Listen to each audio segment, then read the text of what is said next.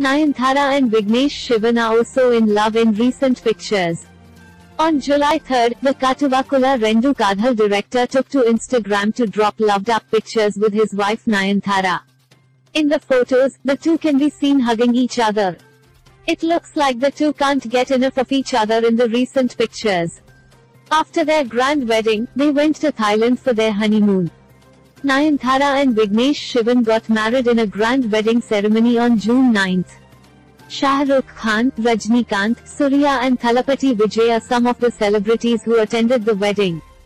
Recently, Vignesh Shivan took to Instagram to share new pictures featuring himself and his ladylove Nayanthara. In the photos, the two can be seen hugging each other as they look into each other's eyes. The filmmaker shared the photo with lyrics from his song Nan Pizhai from Katuvakula Rendu Kadhal. Here are the photos. Nayanthara and Vignesh Shivan fell in love with each other on the sets of Nanam Rowdy Dhan in 2015. The two dated for nearly 7 years and got engaged in a private ceremony in March 2021. The engagement was a private ceremony with their family members in attendance. Now, Nayanthara and Vignesh Shivan are concentrating on their respective careers.